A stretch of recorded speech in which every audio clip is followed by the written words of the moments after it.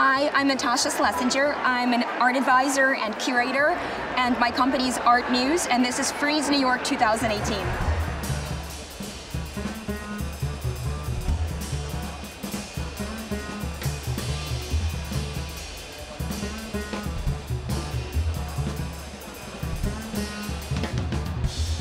When I come to a fair like this, I'm doing two things. One, I'm looking for specific works for clients, and the other, I'm just looking to see what is the newest thing that the galleries might have. Maybe I'm following an artist that I like, and I want to see what is the brand new thing that he or she has created. So for me, it's like a preview and a sort of a smaller version of the art world. And that's what fairs are.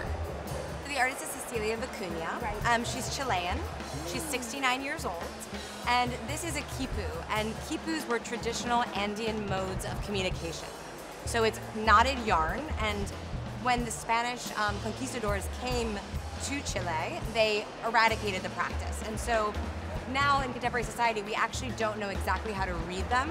But Cecilia really wanted to reintroduce the idea of the quipu into her practice. And so this is like a modern interpretation of that, and an art historical context. These are metal, and these are fabricated similar to what, you know, a small table and chairs would be.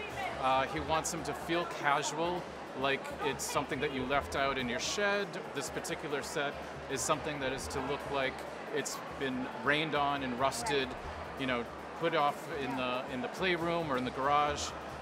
They're fully functioning, so they are articulated so that they all fold, the table folds.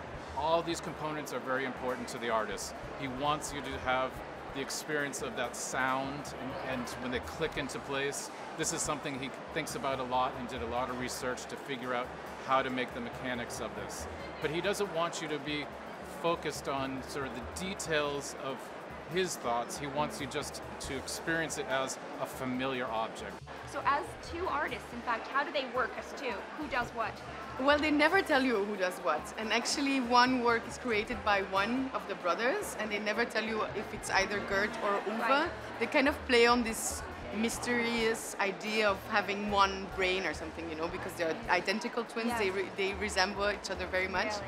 Yeah. So it's never a forehand job. The works are about architecture, so they're in dialogue with architecture. As you can see, they're very elegant. They are not touching the floor, and they're almost like they're not hanging. They're sort of floating in space.